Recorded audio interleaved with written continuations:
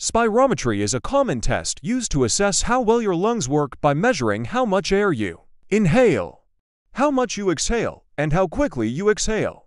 The test is crucial for diagnosing conditions like asthma, chronic obstructive pulmonary disease (COPD), and other conditions that affect breathing. During the test, you'll be asked to take a deep breath and exhale into a tube connected to a spirometer. The machine records various measurements that are essential for evaluating your lung function. Spirometry is often performed in a healthcare provider's office and takes just a few minutes. The results can guide treatment plans and help monitor the effectiveness of treatment.